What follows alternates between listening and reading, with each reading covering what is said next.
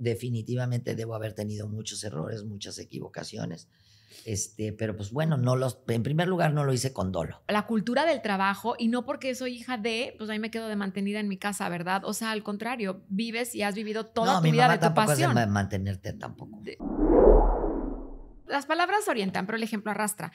Lo que yo iba a decir ahorita antes de que se me vaya es esta parte que yo admiro mucho a ti, porque yo veo muy distinta la relación con Stephanie, con Michelle, con tu otra nieta. O sea, como que mucha comunión. A lo mejor no se ven diario, pero sí veo que de repente viajes más unidas, como que más madre presente, ¿no? Porque a veces uno para los hijos no quieres repetir cosas que pues todos Correcto. traemos cosas que hemos vivido y que hemos pasado y que hemos padecido y sufrido, y no hay padres perfectos.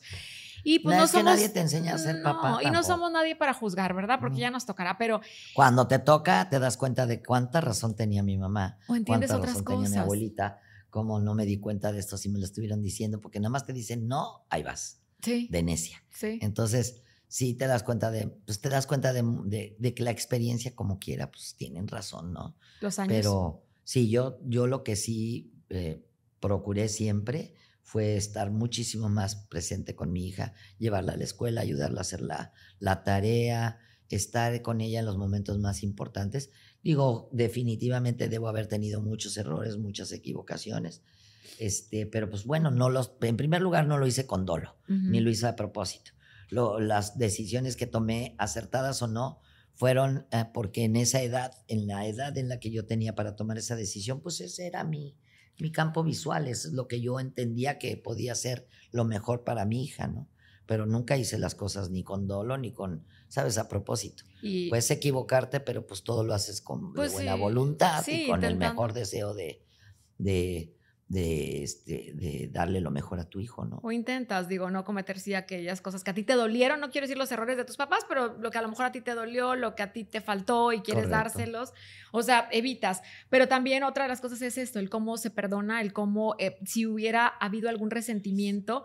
Creo que hoy, y también lo has externado hace poquito, que fue el reconocimiento a Sylvia Pinal y que la medalla también por los 50 y tantos años de carrera para Sylvia Pasquel, que decías, el mejor regalo de vida que he tenido. Vengo de dormir una siesta de coyotito. ¿Un coyotito? ¿Cómo fue? Con mi mamá, pues de cucharita. Y dices, ¿cómo no entiendes? Y la vida solo se entiende mirando hacia atrás. Fíjate, pues, qué momento tan bonito. Fíjate que sí, te voy a decir por qué. O sea, yo en la vida jamás mi mamá me acompañó a un festival de la escuela, nunca hizo la tarea conmigo, jamás me leyó un cuento, nunca me dormí en su cama, ni ella se recostó en la mía. O sea, de verdad, así fue. No sé, a lo mejor con ella fueron igual y ella nada más repitió el patrón, pero ahorita la vida me está dando la oportunidad de vivir a mi mamá de otra manera muy diferente. Y quizás me está compensando de todo lo que no viví de niña y de joven y de adulta con mi mamá, ¿no? Que no había esa cercanía para nada, ¿no? Entonces ahora la vida me está dando la oportunidad de, pues llego de Acapulco, me sentía yo regreso de Acapulco y me pega durísimo la altura y el smog. Porque el aire que respiramos en la Ciudad de México es una verdadera porquería. Y yo me sentía, ay, de veras, Cora, no sabes, mareadísima, así, bueno, el jet lag, como le dicen, pero a todo lo que da. Y llegué, mi mami estaba en su camita, así acostada, le dije, ay, mamita, y me acosté al lado de ella, le digo, me voy a echar un coyotito contigo, mamá. Y entonces la abrazaba y me decía, no, quítame la mano. Se la quitaba. No, pónmela. Ay, ya, le digo, ya duérmete, vamos a echar un coyotito tú y yo. Y ahí me quedé dormida en la cama de mi mamá y digo, mira qué maravilla que a los 72 años vengo a dormir por primera vez con mi mamá en su cama. Y bueno, si a mí en este momento me tocó vivir esas cosas, pues yo le doy gracias a Dios, porque al final no me voy a quedar con ni con las ganas. Con esa falta, ¿sabes? Ni con las ganas. Exacto. ¿Sabes? Creo que es como un regalo de allá arriba, ¿verdad? El hecho de que ella también se haya recuperado, que esté con más energía, que esté todo la medicina alternativa, todo lo que ha hecho, pero cuando yo escuché eso, dije, mira, como uno nunca sabe, mirando hacia atrás te das cuenta, tal vez este era el momento, a lo mejor en aquel entonces no lo hubieras valorado igual, aprendido igual, sentido igual, no sé.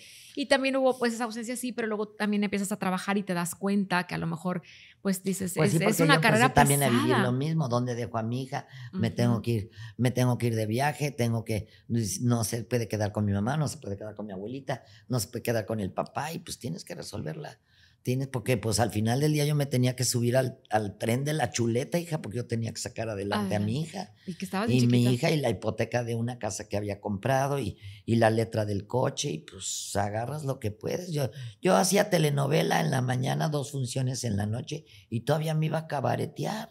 Para los que digan, es un Pesaba privilegio yo ser Pinal, ahí me 49 mantienen. kilos, No. que ya quisiera pesarlos ahorita, ¿verdad?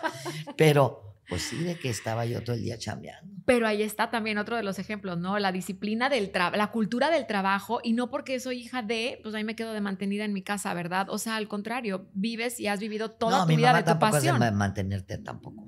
No, ella misma les dijo a volar, o sea, ya les di la educación, la carrera y vámonos, ¿no? A hacer cada quien su vida. Y pues si no, nosotros también desde jóvenes, pues buscas hacer tu camino y tu independencia y valerte por ti misma, ¿no? Y que lo ha hecho maravillosamente bien.